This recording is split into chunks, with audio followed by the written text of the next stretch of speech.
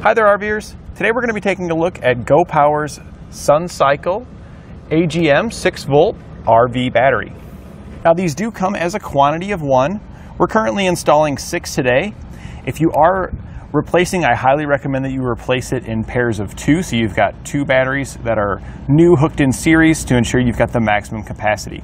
And if you are going to be replacing some banks with some dead batteries, especially if they're very old, I would recommend replacing the entire battery bank, as if you've got maybe 4 new batteries but 2 old ones in here, these old ones are going to drain their capacity sooner than our newer ones, and that's going to decrease the life of our newer batteries because they're going to have to be making up the slack from our weaker batteries. It can also affect the way that our batteries are being charged because they're going to charge at different rates as well, and that can also decrease the life of our newer batteries because of the strategy it's using to get everything charged. Unlike our original batteries, which were a flooded battery that do have caps on top so you can add fluid, these are completely sealed AGM batteries. What's nice about them being completely sealed, especially for you at home if you're ordering them, it does exempt them from being a hazardous material, so it does reduce the shipping costs getting these to your house. If we remove our cap, we can see the electrolyte inside. Our AGMs are going to be completely sealed, so we're never going to see this, and this is here so we can top these up if we need to perform maintenance on our batteries, while our AGM are going to be completely maintenance free with everything sealed inside. Another great benefit of having AGM batteries is that they're going to last quite a bit longer, and this is mainly due to the fact that they can be stored without needing a trickle charge or anything to keep them up, unlike your regular flooded lead acid batteries. Those, about every 6 months, you're going to want to put a top charge on them to prevent sulfation. Inside of our AGM batteries, we have a fiberglass mat that's in there that helps minimize the sulfation process, so that way these can be stored for a significantly longer period of time without needing to be topped up. You can see how our regular lead acid batteries that we had installed, they got all corroded. They've likely been in here for a long time, and if you don't maintain that top-off charge, they can begin to sulfate inside, which can cause the batteries to start to leak, which then causes corrosion, and it just kind of spirals out of control and you get into the situation where you have a very costly repair. Another benefit of AGM batteries over flooded lead acid is that they're going to be a little bit lighter per size, so it does help minimize how much you are having to lift in here and how much you're hauling around with you in general. They also are capable of deep cycling, so they're going to be able to use more of their capacity while maintaining a longer life cycle. Typically with our AGMs here, we could discharge at about 80%, and our regular flooded lead acid, we only want to charge them to about 50% before we recharge them, because beyond those points, we're going to start decreasing the life of the battery. And AGM batteries have the capability of charging at about 5 times faster than regular flooded lead acid batteries. That being said, one of the things you do need to be careful about with AGM batteries, since they are completely sealed, they don't like high temperature quite as much as your vented batteries do. You can see we've got a temperature sensor here, and that's why we wanted to make sure our solar charger on the inside is set for AGM. So that way it has the appropriate charge strategy, so it's not overcharging these and causing them to overheat and potentially damage the batteries. So if you have an appropriate system for charging them, you really don't have any negatives to it. If you don't, though, then you could potentially run into those issues. So you may want to look at an appropriate charger or inverter. We've got plenty available here at etrailer.com from GoPower, so you can get a nice match set that's going to get these charged up properly and lasting a long time. Now all batteries, typically they decrease in performance as it gets down to extreme colds, but with our AGM batteries, they're going to withstand those cold temperatures better than your regular flooded lead acid batteries. Another benefit that we're going to get with these AGM batteries over the flooded lead acid we took out, these have a capacity of 224 amp hours, versus our old batteries only had a capacity of 216 amp hours. So we are getting a little bit more storage capacity per battery while maintaining the same footprint in our RV. And lastly, I just wanted to talk about the difference between a 6-volt and 12-volt battery, because your system's going to run on 12 volts. So you're probably wondering, well, why don't I just get a bunch of 12-volt batteries? Well, the reason being why you would want to go with 6 volts over 12 volts is that you can typically get a higher capacity out of 6-volt batteries than what you're going to get out of a 12-volt battery.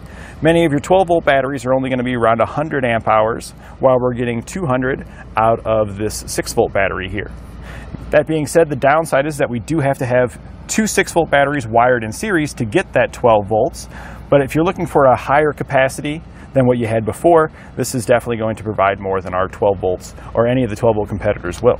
This is going to be a quick and simple upgrade from your regular flooded lead acid batteries. It's going to help increase your capacity and also give you just a nicer, cleaner area in here because they're not going to be vented, and they should last a longer time without leaking out and causing all that corrosion we had before. Now that we've talked about some of the features here, why don't you follow along with me and we'll show you how we got them installed. So you can see our original batteries here. Corrosion has taken a hold of all of our cables, so we're definitely going to get all that cleaned up here before we get them installed. And we're replacing them because we've got some dead cells in some of our batteries. So we might as well just replace them all while we're at it, because if you have an old battery in here that's weaker and you go replace it with newer batteries, those newer batteries are going to be working harder. So they're going to diminish their life faster than they would normally if you had all fresh batteries in here. So that's why we're replacing them all at the same time. For this corrosion here, one of the quickest and easiest ways to get this off of here is actually just to use water. I just got done running it through the coffee pot, so it's nice and hot, and it will just melt this stuff right off of here. One of the ways I really like to do it is if you got a small cup, you can take these cables off. We're probably going to be doing that here later, but you can just see how it's just melting it away. And I'll get a small cup here and we'll take this off, and you just poke that in there and just jiggle it around in this hot water. That's really going to make a big difference. We'll get the hose out here in a minute and we're just going to spray all this off afterwards. We're just trying to get the bulk off first so we can get these nuts off, and then we can clean them up further after that.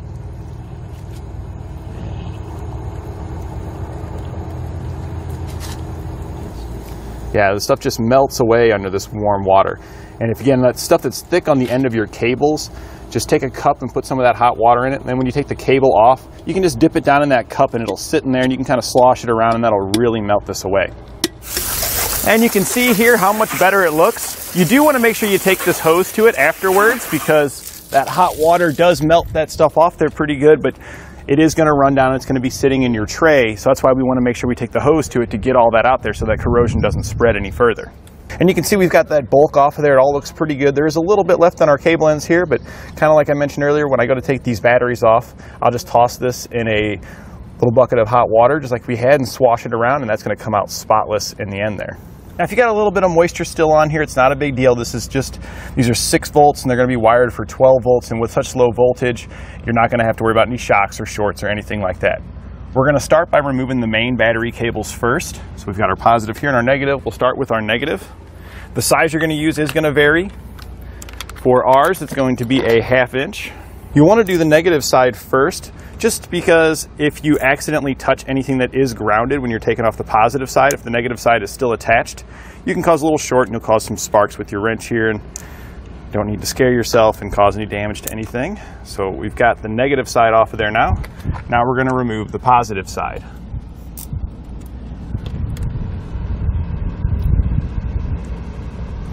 We can then just set these cables aside here. We also have a battery current sensor here, and sometimes it's a temperature sensor. So this is it could be both current and temperature, but we do want to make sure we remove this as well. Now that we've got all the components disconnected from the bank, we can just start getting these batteries removed and then wiring them back up. Now, since we are working with a 6-volt system, so this is what's known as a series parallel circuit, and if you're using 6-volt batteries, this is pretty much what you're going to have, because we need 12 volts to run the things inside of our motor home. So in order to get 12 volts out of a 6-volt battery, that's why we wire the 2 in parallel, putting our positive to our negative like this, and then these two, it's basically making this one giant 12-volt battery is what it's doing, and this is your new positive and this is your new negative. So we're wiring these two in the same way, so we've got one giant 12-volt battery now and one giant 12-volt battery here, and we wire these giant 12-volt batteries in parallel with one another so they share their capacity. But we do the series here to step that voltage up from 6 with a single one to 12 with the 2. So you've got 3 pairs of 12 volts if you look at it like that. Now when you're cleaning up your cables, what I was doing here, you can see we had quite a bit on there still that was left over, and I just took it in that hot water, dumped it in a little pan here, and just swashed it around, and it just ate it right off. But what we do notice here is that this cable is corroded away to where there's almost nothing left here. So we're going to make sure that we replace this cable as well, because this is just going to continue to spread corrosion since it's got the cavity ate out in it and like that. It's kind of just like your teeth at home. Once it gets bad, there's no point in filling this in. We just need to replace it. This one here looks like it's going to be okay and cleaned up pretty nice. You just want to check each one of your cables and make sure that none of them need to be replaced. If you need a replacement cable, you can get one here at etrailer.com. So we're going to start now that we've got our batteries set into place. Just kind of lay the cables out where they go just so we got an idea of where everything needs to be. We're going to start by hooking the batteries in series, making our three 12-volt banks here. Your batteries do come with new hardware. You want to make sure you have the flat washer and the lock washer on there. And we're just going to thread that into one battery. And then the other end, this is the positive on one battery. We're going to hook the other end to the negative on the other battery. We're going to be doing our banks just like this. It's going to pretty much look just like it did before we started. So we're just going to get the hardware we need for that one. Just bend that over into place. And then we're just going to loosely tighten this down. We can tighten them all the way down at the very end, but we're just going to get everything kind of set up for now. After we finished the center ones, we just wired the outside ones back up how we had taken them off, hooking up our main lines last, making sure also to get that temperature sensor hooked back up. Then you can get it clamped down. When tightening these down, you don't want to over tighten it because you can damage the top of the battery, so you just want it till it's snug to where these batteries aren't jiggling around until they're in there, and then you're good. We're going to tighten these down, and the bolts that come with your hardware are going to use a 1/2 inch. When tightening these down, I am using a power tool, but I do recommend that you just run it down to the surface and then finish it up with a wrench so you don't accidentally over tighten. So as soon as it hits, I'm just stopping with the power tool right there. Now I'm just going to double check it with the wrench to make sure it's nice and snug. You probably are going to have to snug it down a little bit more if you just stopped at the surface because we want it to be snug, but you can see there it's not very much that I'm going on it because we don't want to over tighten these and strip out our batteries. Because since these don't have a stud on top like traditional batteries, if you strip out this bolt, it's very difficult to re-tap these out and put a new bolt in just because the metal's so soft. Now that we've got the batteries hooked up, we do want to make sure that any of our chargers are set for the appropriate battery that we've installed. The batteries we previously removed were flooded batteries with caps on top, so they weren't AGM batteries that are completely sealed, so we need to make sure that our charger here is set to the correct strategy. So your charger is going to vary, but you'll want to find the battery type on your charger and make sure that you have it set for AGM. If you have it set for a flooded battery, it could potentially overcharge your batteries and cause some issues. So we want to make sure we're there. If you have a solar controller, you'll also want to make those changes on your solar controller because this is typically you have a separate controller for your shore power charge like this and one for how the solar charger is going to be charging your batteries. And since we've got everything set for the charge strategy and our batteries installed, you do want to make sure it's all working properly. Previously, with our old batteries in, the steps weren't working. But with our new batteries installed, we've got our 12-volt functionality back, our lights are on side in our motorhome, so we're now back up and running again. And that completes our look at GoPower's SunCycle AGM 6-volt RV battery.